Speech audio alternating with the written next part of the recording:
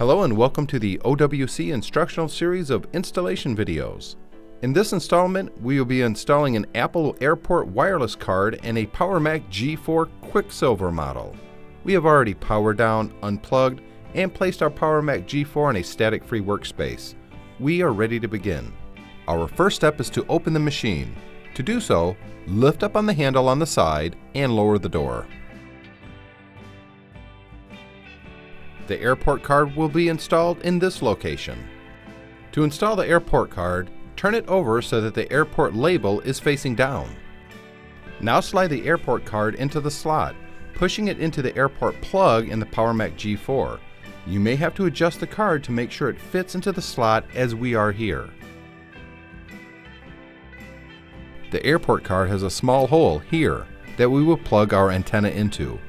Simply push the antenna connector all the way in.